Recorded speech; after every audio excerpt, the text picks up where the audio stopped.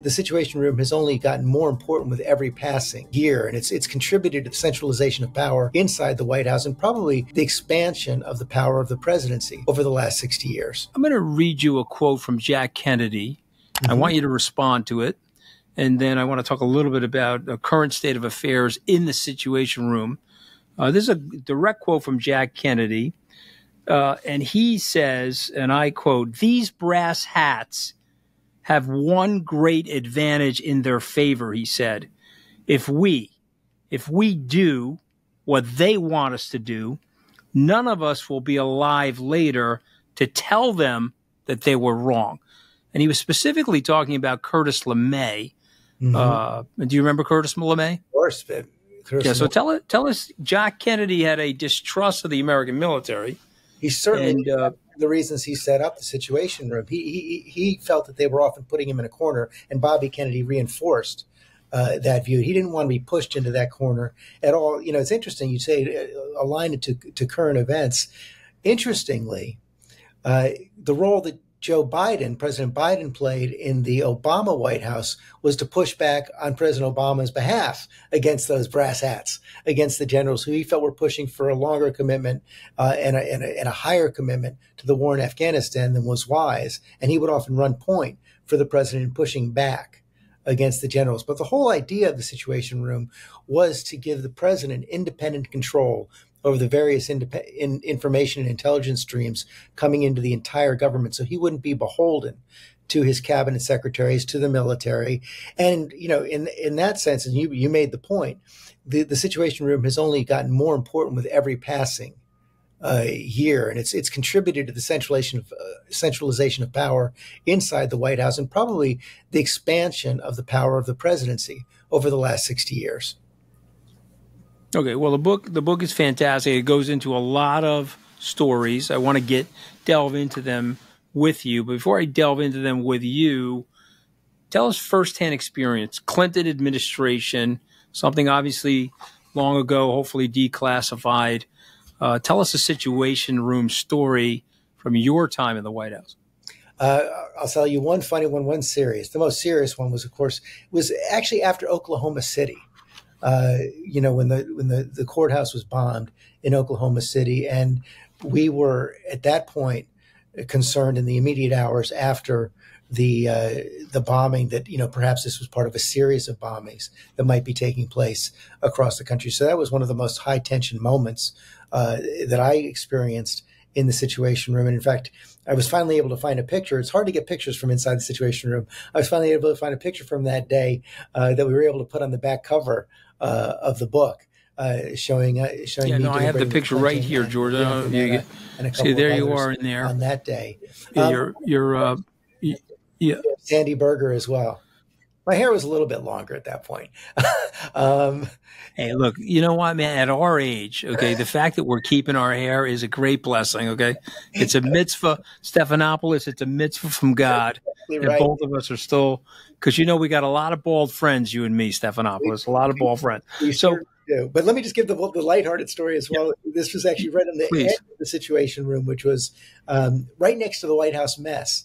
And that is where I met Robin Williams, who had just come back from looking at the Situation Room. I was down there getting a cup of coffee, and it was so interesting because, you know, he's a comic genius, but, you know, we all have our insecurities. He was incredibly socially anxious. So instead of having a conversation, he just did bits there for 3 minutes right there at the White House mess on the threshold of the Situation Room. And it just always stuck in my mind, watching this genius, so uncomfortable that really all he could ever do was perform. Well, listen, an amazing guy. And that's a great biography, by the way, on him. Shortly after his death, it was published. But just for our viewers and listeners that are young, what George is referring to, the White House mess, also located in the basement of the West Wing of the White House, is staffed by the U.S. Navy. And so they have chefs in there. And you can go in there if you work for the president. You have an account. It's usually tied to your personal credit card. And you go in there, you can have a meal, you get a takeout, you can get a hamburger, or you can sit down in the mess and have lunch. And although I was in the White House for a short period of time, I did that almost every day because it gave me the opportunity to see other staff members down there. Right. And I was able to have some conversations and push along some projects that we were working on. I want to go to President Nixon for a second. Like Jack Kennedy, wasn't a lover of the Situation Room. He hardly, according to the book, he hardly set foot in the Situation Room. And Henry Kissinger said that Nixon was convinced that President Johnson had suffered from Situation Room syndrome. Tell us what that is, and tell us whether or not you agree with Johnson Dr. probably Kissinger. used the Situation Room more than any other president. He was there all the time. He moved his seat from the Oval Office, his favorite chair from the Oval Office down there. He even had Lady Bird serve breakfast to the staff every once in a while. And he was calling them all hours of the day, night, almost always about Vietnam. But, one of the things you saw there is that Johnson, who was a master of domestic politics and his, a vacuum cleaner for information. He had 70 phones at his ranch in Texas. He had TVs and phones in every room of the White House. He always wanted to be in contact, and he wanted every piece of information coming out of Vietnam. But, one of the things that I learned from researching that experience is that, information isn't always insight. The information that he was getting couldn't tell him how to win the war because it was a war that was unwinnable, and he had sensed that. But he just felt trapped by it all. Nixon was determined, and Kissinger were determined not to get caught in that same trap. And what Kissinger meant by the Situation Room syndrome was this idea that you could control the world from that windowless room in the White House, which you can't, but you can do an awful lot, make a lot of consequential decisions in there. There was a different reason, though, an additional reason why Nixon did not go to the Situation Room. He didn't trust the Situation Room. He didn't trust the foreign policy professionals. Remember, he and Kissinger famously tapped the phones of many of their national security staff. And in that way, I think he shared something with the president you served for a short period of time, Donald Trump. Donald Trump didn't trust the Situation Room either. He considered it the home of the deep state. He hardly ever used it as well. Well, I mean, it's a funny story about Kissinger and Donald Trump. And so now Trump has won the election. It's December of 2016, and I had the opportunity to escort Dr. Kissinger into President-elect Trump's office, 26th floor Trump Tower. And Dr. Kissinger, he must have spent 15 minutes with Trump, which is a long time for Donald Trump, at least, particularly at that time. One sentence. And watch me, George. Ready? And so Trump looks over at me. He's like, "What is he saying?" And I said, "Well, I got to get a little closer to him." So his accent was such that Donald Trump stopped listening after like 3 minutes. But what he was saying, and I want you to react to it. Okay, what Dr. Kissinger was saying is that we needed to pay more attention to Russia, and we needed to be more wary of Russia, but to treat them like a respectful adversary. He said that the wound that Obama inflicted, calling Putin a regional power, which was blasted all over the press, had hurt President Putin's standing in Russia, and he was seeking retribution for that. Anyway, it was a memorable moment for me because I hadn't spent much time in my life with Dr. Kissinger. That was probably the second or third time I had met him. But he moved the White House, and you write about it in the book. Dr. Kissinger, in the Situation Room, moved the military alert level to DEFCON 3. Incredible moment in America. Tell us a little bit about that. Tell us why. This is October 73. It's the Yom Kippur War, the first Yom Kippur War in Israel. Israel has been attacked.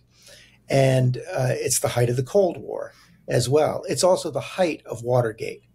In that same month, Vice President Agnew had resigned under indictment. The tapes had been released. The articles of impeachment had been drawn up. Nixon is under siege.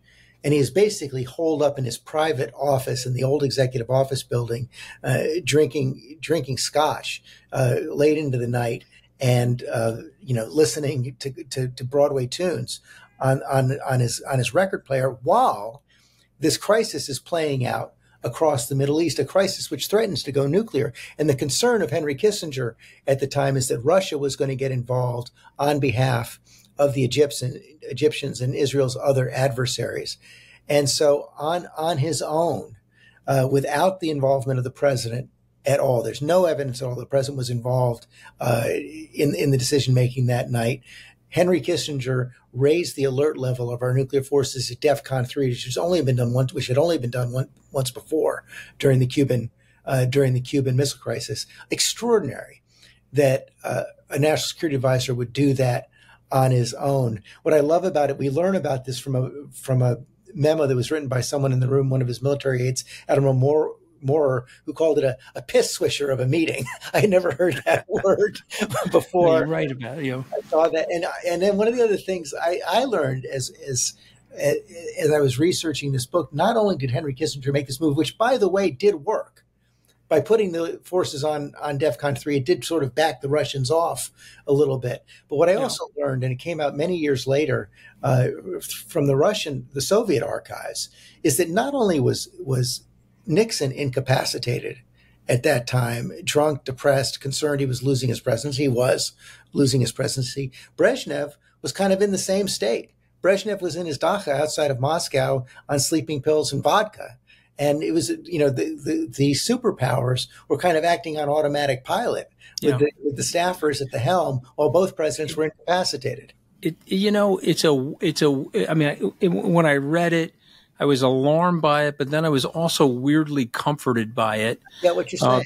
Because, the world's moving, and it's not, and what did Charles de Gaulle say? There's a graveyard's filled with men. Once thought they were indispensable. So